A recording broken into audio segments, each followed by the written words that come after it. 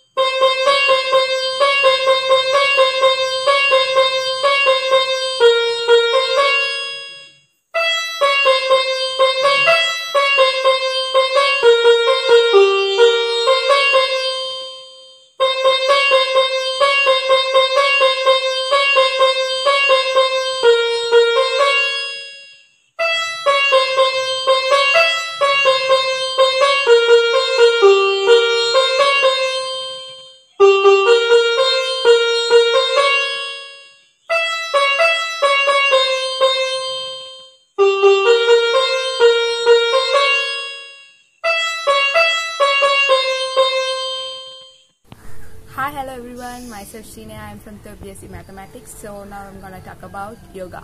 Yoga is a way of life. It is not with asanas, pranayamas or physical exercise, but it is a mental phenomenon which gives you inner strength and inner purification and makes you feel like the happiest person in this world.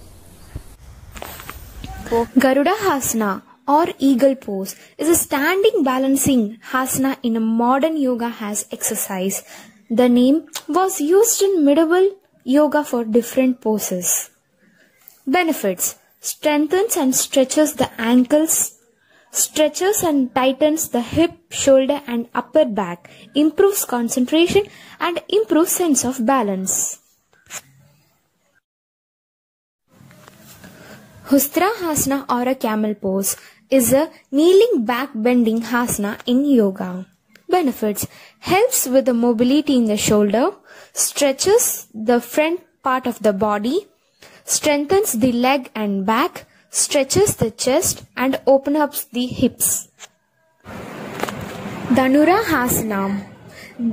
Benefits: it opens up your hips and shoulders, helpful in joint pain, improves your digestion and good for abdominal, gives strength to your arms, backs, hips and boosts up your concentration level. Matsyasana, the fish pose. Precautions to be taken. Those who are suffering from high blood pressure to low blood pressure should not practice this hasana.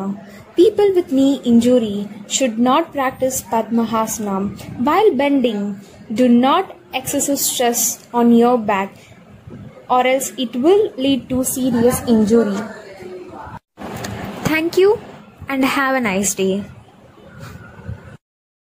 In this modern world, we have gymnastics and aerobics, but still yoga gives us a healthy life.